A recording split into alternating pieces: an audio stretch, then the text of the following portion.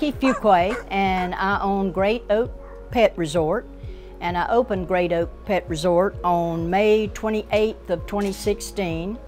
And we were doing quite well. We were a new business. A lot of people thought this business would not survive in Marianna. We had no idea that Hurricane Michael would hit Mexico Beach in Panama City and come 70 miles in and still be a Cat 5.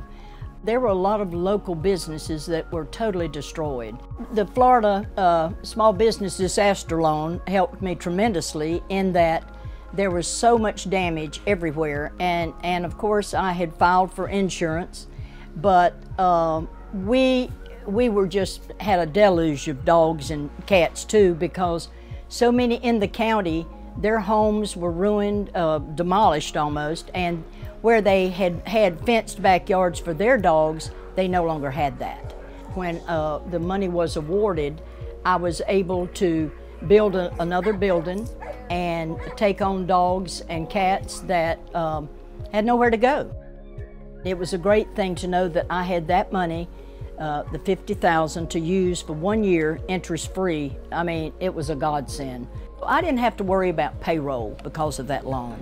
And I knew what everybody was going through, and everybody was just so stressed. And with, I think at that time I probably had 12 or 13 employees. I now have 15. Everybody had a problem. All the employees had a problem. Their houses, their families, their uncles, their aunts, their grandpas, everybody had a storm story and had a storm problem. Everybody was turning to me, Miss Vicki, what this and what that.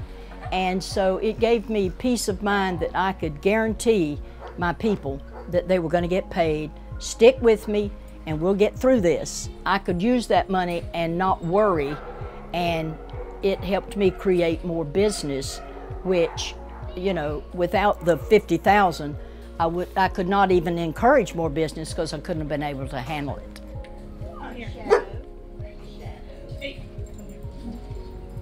I would definitely recommend it to other businesses if they qualify and if they have a need. I think it was one of the greatest things that was offered. To begin with, the process to get the money was fairly easy. You know, they told you what they needed, and that's what you did. You have a checklist. You're told what they need, and and if for some reason you can't get this item that's on the list, you go and you say, here's the reason I can't get this, but here, what if I give you this instead? They were very, very easy to work with, very easy to work with. If it hadn't been for the bridge loan, for me, I don't know how I would have been able to reopen and really go forward. When I pull in, sometimes I just stop and look at the building and know that I've built 16 yards, and that townspeople, community, either from Bainbridge or Port St. Joe or Donaldsonville, that people love coming here.